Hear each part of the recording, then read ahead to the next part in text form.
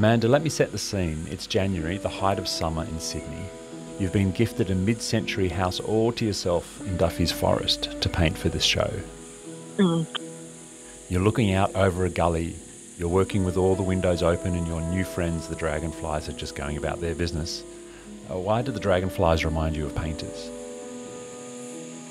So I was drawing the conclusion that they're not born with wings, they come later on. So I was thinking, a bit like a painter, that their wings develop later and then fly. So I've seen it happen with a lot of older artists that, just get better and better as they get older. And I think it's something that, I've been trying to aim for. Have you got your wings? No, I'm sure I've got like one broken wing and one still popping out.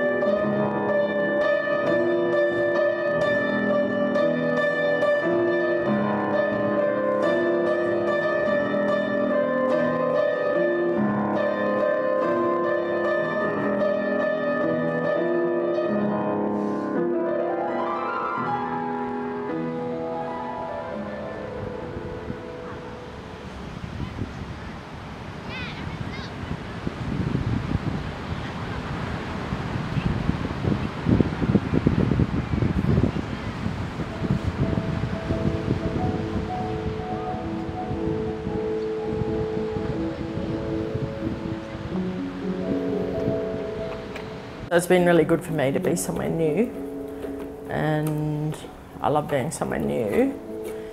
And yeah, I've been doing a bit of reading about the area and things that happened in Port Kembla before all the steelworks were here, a bit of the history.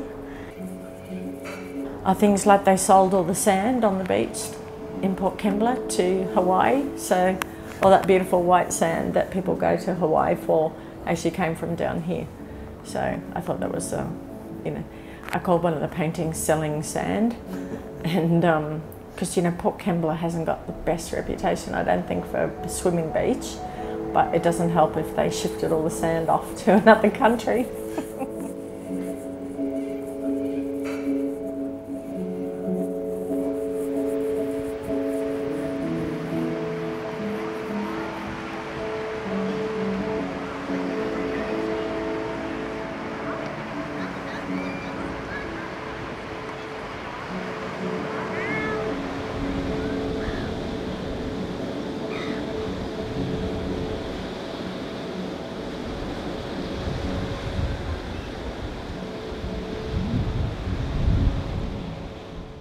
This trip I'm going to just look at the sea pools, which the council put in. They're old. Male and female baths, segregated bathing back then. So I find that sort of early Australian history very interesting. It was apparently a British thing where they enforced that sort of modesty where men and women should bathe separately. So a lot of the beaches down here have got a double pool, and now I realise why.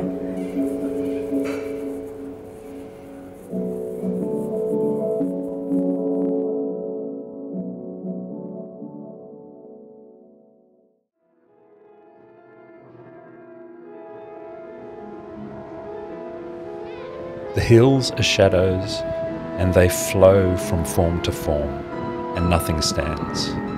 They melt like mist, the solid lands, like clouds they shape themselves and go.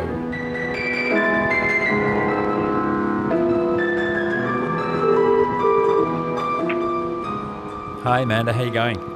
Yeah, good. Hills that flow and solid lands melt. Why do you like that poem? It's quite a romantic poem, although it has a tragic tone to it.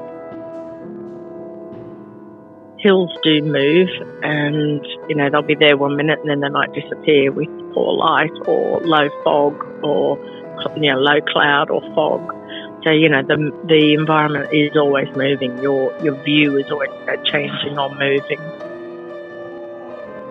Tidal things, there'll be sandbank there 1 minute, and then when you go back the next day to finish the painting, the bloody thing's not there because you haven't gone at a similar time of the day. I think that's in that poem. And it's just, about things forever changing.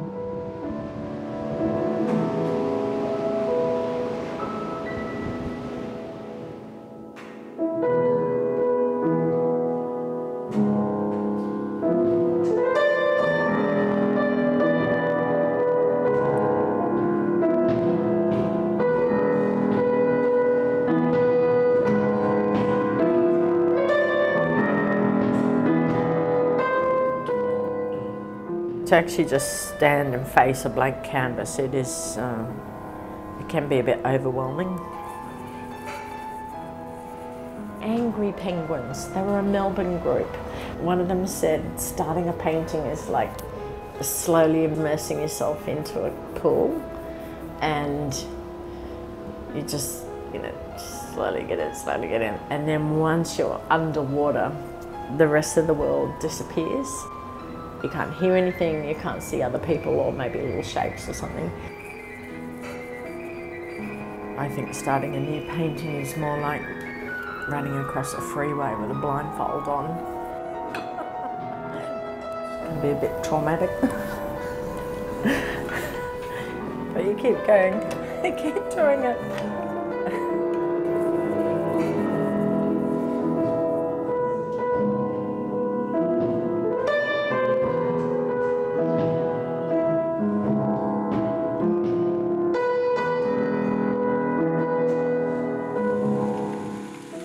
Today I saw the dragonfly come from the wells where he did lie. An inner impulse rent the veil of his old husk. From head to tail came out clear plates of sapphire mail. He dried his wings like gauze they grew. Through crofts and pastures wet with dew a living flash of light he flew.